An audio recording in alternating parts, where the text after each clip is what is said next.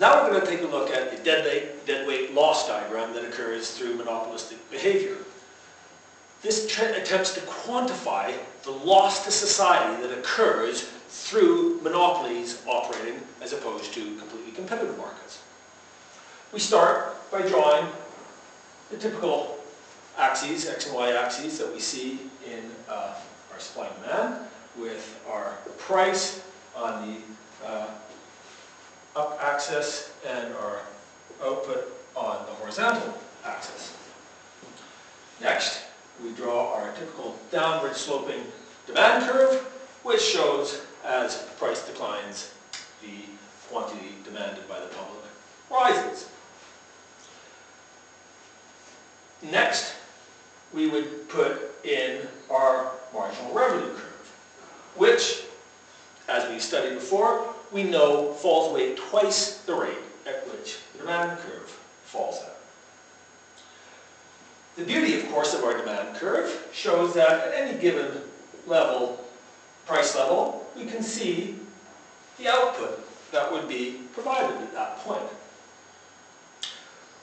We can look further and say in a completely competitive market that there would be many, many different suppliers, producers operating at many different levels along that demand curve, but the average price, the equilibrium, would be established at, say, P1 and Q1.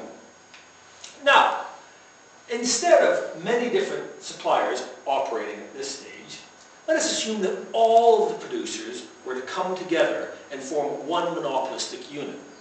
Say, like all the nation's countless milk producers coming together to form a milk marketing board. At this stage, we would no longer have a whole series of different supply curves. Instead, the companies, the newly formed monopolist, would operate a supply curve that is equivalent to his marginal cost curve, his MC, which we can put in brackets as if operating effectively like the supply curve. Now, in a fully contestable market, we can see here where quantity and price are at supply and demand equilibrium. At this stage, we can see that the producer surplus is marked in this area, while the consumer surplus is marked in at the area above price equilibrium, like that. But, given that we're now dealing with a monopolist, do we assume that he continues to operate where his supply equals demand? No, we don't. Why? Because we know monopolists operate at the famous MC equals MR, where his marginal costs equal his marginal revenues. So he would be operating at this point here, at that price there.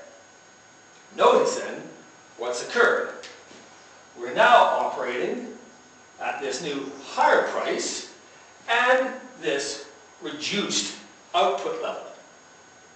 Now typically, this wouldn't have a negative impact because if you reduce your producer surplus and rise the if you reduce the consumer surplus and raise the producer surplus, the same total social benefit area would exist. We don't make a distinction between the benefit to society from a producer or a consumer surplus. But that's not the case in a monopolistic situation. Notice here, this is the area that is lost. The blackened area here is the dead weight loss to society. That is the amount to society, the benefit to society that is lost through reduced output and rising higher prices caused by a monopolist. Thank you.